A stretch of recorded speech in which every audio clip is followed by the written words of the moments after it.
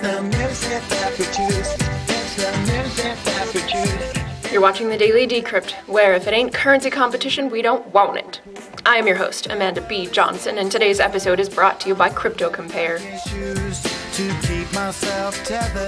The 3.0 Lite client of SuperNET has been released just today, and to find out what that means and what the SuperNET does in general, I've spoken with Tobias Schwarz, who's a core team member. What is your involvement with SuperNET? Yeah, I've been there right from the start. I've been hanging around to the NXT forum when it started already. So I'm not one of the initial investors of NXT, but I found the community very early. So I don't know how much you know about James and the initiative of SuperNET. Is that James as in JL777? Yeah, exactly. Okay, I don't know that much about him, no. Okay, yeah, he was there at the start of NXT, and he had a lot of ideas how to bring the blockchain forward, and so he had many theories. And when is this that we're talking about? When was the start of NXT? Yeah, 2 years ago, more or less, and so in March 2014, I found Next, and James has already been involved a little bit into the community, and the NXT forum started. So this was when a lot of ideas around NXT started spinning around, and he tried to adopt a lot of those ideas, like distributed exchanges, and then peg those exchanges to other currencies like Bitcoin, and trying to find a solution. He's still doing that, working on instant DEX and working on several technologies that he wants to go with decentralized applications forward with SuperNET. Okay, so what is a SuperNET? Because you're talking to me about NXT, and I know what NXT is. NXT is a cryptocurrency that lives on a blockchain. What the hell is SuperNET? Why do they always seem to be talked about in the same context? Yeah, maybe because SuperNET started out of NXT. So the initial idea was to have like NXT sitting on top of it, and then other cryptocurrencies pegging them to the NXT software. This was the initial idea. Well, James hadn't been always satisfied with the development of NXT, so there was kind of a split, and SuperNET is now trying to get all those different ideas and unique aspects of blockchain software together and try to make them, you use Dash when you want to have private payments. Maybe you want to use Litecoin just for the fun of it, or Dogecoin, and maybe VPN coin. If you have special requests for coins, the idea is to just use this coin. They have the technology. You don't have to invent it or place it on top. Maybe we can try to fit it all together into one wheel, so you can easier use them. So is SuperNET a blockchain network? First, let me ask that. Not really. It uses the other blockchain technologies and tries to combine them all together. So it's more on top of all the blockchains to combine them and power. Okay, so SuperNET is like a peer-to-peer protocol, though. However, okay. So SuperNET is a peer-to-peer protocol, and I've seen the interface. I've had it open on my computer myself, and so it supports. This peer-to-peer protocol supports calling up various coins, like as you said, like Litecoin, Dogecoin. There was an addition of Dash in today's version. Is that correct? What other coins? Not exactly. So there is a difference between the SuperNET Lite client, which I'm working on and re-released today, and the SuperNET initiative itself. So SuperNET is more or less developing into something that's called Iguana. That's their release focus for the software, and I'm developing the SuperNET Lite client. So this is mostly using the NXT network in order to let you exchange assets on the decentralized asset exchange. And there is another software called Multi-Gateway, where you send in the Bitcoin. This checks, okay, everything is correct. Then it sends the same amount of NXT assets, Super Bitcoin, that's called. And then you can start trading the Super Bitcoin into the NXT network in a decentralized way. So it's more or less, well, with Bitcoin, you can just send payments mostly. So it's trying to make it easier for you in the end, and you don't have to worry about Bitcoin block times and the Bitcoin fees and if it's ever accepted into the network and this stuff. Okay. So what would I use SuperNet for precisely? You're saying it's to buy things via in the NXT asset exchange, or what? Why would I use SuperNet exactly? Well, you do not have to download any blockchain right now. You just start up the program. You can use the NXT software totally. And as we are using the multi-gateway, you can send in Bitcoin and send out Bitcoin as you like. So if you want to store them there, you can send them to other Bitcoin addresses. That's totally fine. But you never have to deal with blockchain downloads. You're still using a decentralized approach and don't have a centralized wallet like on blockchain.info, who are doing a great job, yes, but we are trying to focus on the decentralization aspect more. So SuperNet could act as a decentralized wallet. So where are all the nodes then? I mean, like who? So you're saying that whereas blockchain.info is like a centralized wallet for my Bitcoins, you're saying that SuperNet offers decentralized wallets. So would my Bitcoin information be hosted by all the people who are also running the SuperNet client? Yeah, this is more like a 2 layers now. The first layer is the multi-gateway. This is it's called a distributed multi-signature. Distributed multi-signature host. So what they do, they have several servers set up, and they share all the keys, and they cannot control it without having accepted from the other servers. You send in your Bitcoin. They will share it between themselves, make sure that nobody gets access on them per se. Just if you have access to all of them, you could send out Bitcoin. And then you get the NXT asset in exchange. And then you can start using the NXT asset like Bitcoin itself, more or less. Does this make sense? No, it doesn't. And okay, so if the point is to send in one's Bitcoin and to have that hosted in a decentralized way, why the support for Litecoin, Dogecoin, Dash, Bitcoin Dark? What's all that for? If you want to use those, you can use them. So we're using the same technology for all of those currencies. Well, later in the point, currently we are more or less a multi-wallet, you could say, and an easy access to the NXT wallet without the need to download the blockchain. Furthermore, it will later expand into trying to get all the technologies itself into the wallet. So this is the later point.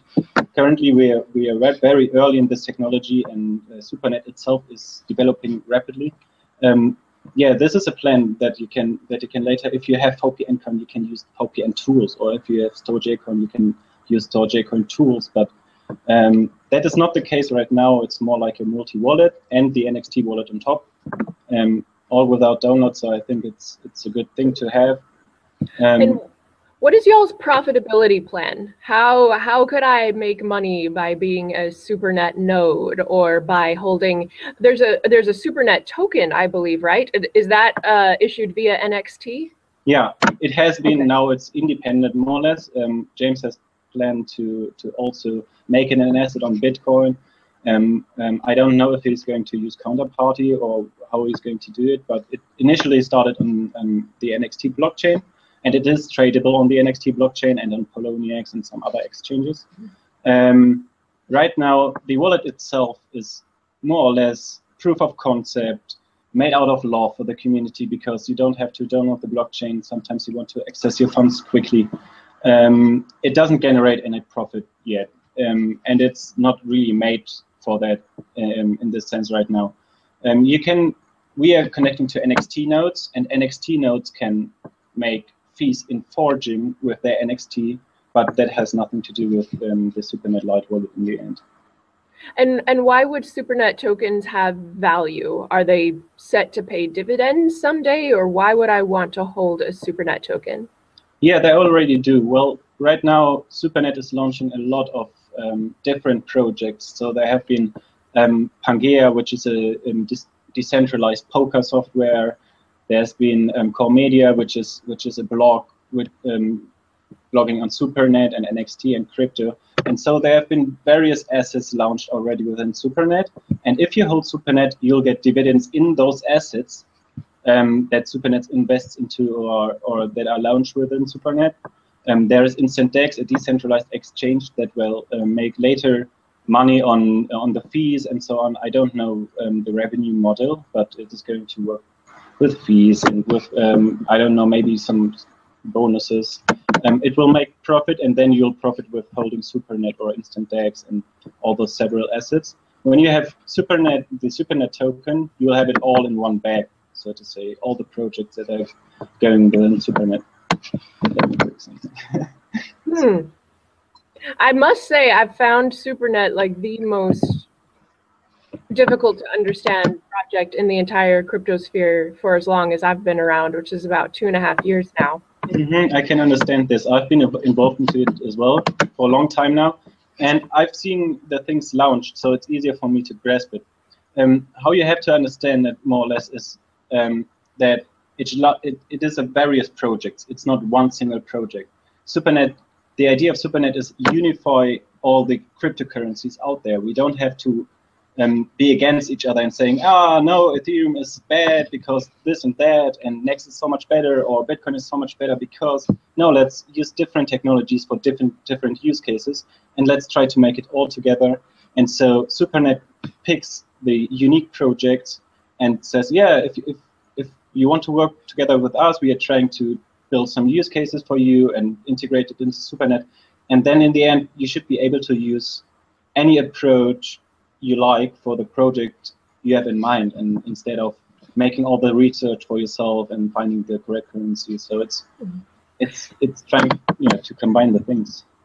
So at this point, or at any point in the development roadmap, could I ever exchange my Litecoin for Dash using the SuperNet in a way that is at all better or less risky than using a centralized exchange? Will there be any exchange capabilities using the SuperNet? Because I remember at some point hearing SuperNet referred to as like federated servers, like, hey, like some people who are super invested into NXT, they host some servers, and some people who are super invested into like Bitcoin Dark, they host some servers, and all of these people are hosting some servers to potentially facilitate some exchange among the supported cryptocurrencies that perhaps doesn't require as much trust as, say, using Cryptsy or Poloniex or something. I don't know, or was that totally a misunderstanding on my part?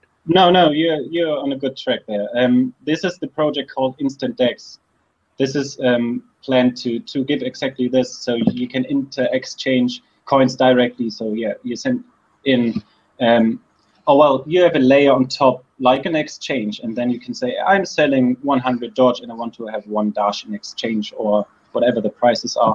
So yes, this is totally planned for the future, and James is working on it for 1.5 years now, making progress. But he's split up into many projects, which is a lot of people don't like that much, that he's split up. What the hell does he think could be more useful right now than an actual decentralized exchange? Yeah, it is close to launch. I'm hearing for half a year now. A lot of it's not as easy as it sounds like. So he's trying to solve many problems to get to this point. And I'm always seeing all the change logs and what he's doing. And I have problems understanding it myself. I'm not working as deep into the protocol as he does. But he's making progress, and I hope myself that we can use it soon this year. Mm-hmm. All right. Well, if people want to follow updates on the SuperNet's many prongs of products, where do you recommend they go? Slack is always the SuperNet Slack. You will have all the developers there. James is nearly always online and answering questions himself. I will be there. There's many of developers helping to support your project if you have any ideas, or if you have just questions, just okay. There. Very good. Thanks for your time, Tobias. Thank you. And I just wanted to say I very much appreciate your shows. Please continue going on. I very much like it. Oh, well, that's very nice. Thank you for the kind words. Yeah, thanks. Bye-bye. Bye-bye. Today's episode is brought to you by CryptoCompare.com, which is a social hub to discuss all things cryptocurrency. You can create an account yourself to begin leaving questions of your own or asking questions about mining, exchanges, wallets, and even the social influence and expected price changes of all of the top cryptocurrencies. Complete with various guides and tutorials, it's all free for you at CryptoCompare.com. Well, folks, as the first decentralized exchange among multiple crypto networks has yet to be released or used anywhere, what do you use in the interim? Leave a review about an exchange that you find trustworthy in the comments below. Have a good day. Web and mobile wallets, which support multiple cryptocurrencies, make it easier to, say, try out a new coin, or just to keep balances of various currencies all in one place. The Daily Decrypt knows of 4 such wallets, and we'd like to give you a brief review of them now.